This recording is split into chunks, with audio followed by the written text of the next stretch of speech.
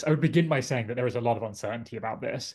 So the range of forecasts about how AI will impact the economy, but also impact the military, impact global politics, really spans a kind of huge spectrum. At one end of the spectrum, there are people who think that this is going to transform everything on a very rapid time frame. This is going to just turbocharge state power. It's going to be, more significant than the invention of the nuclear bomb, that this could give states decisive strategic advantages that allow them to just impose their will on other states.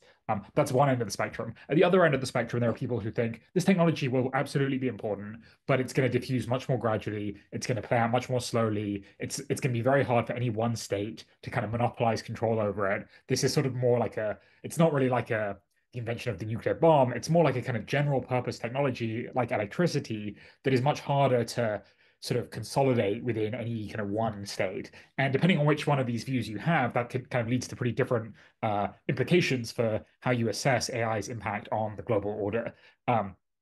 That said, I think everyone does agree across this spectrum that AI is going to be this very important technology and that it really will influence economic power, military power, political power in general. And I think in terms of how that affects kind of global order, I think you could think about this from two perspectives. The first is for kind of great power competition at the kind of frontier between, say, the United States, China, the states that are really kind of that really have pretensions to be the kind of dominant states. And then the second perspective is how this affects everyone else, how this affects every other country.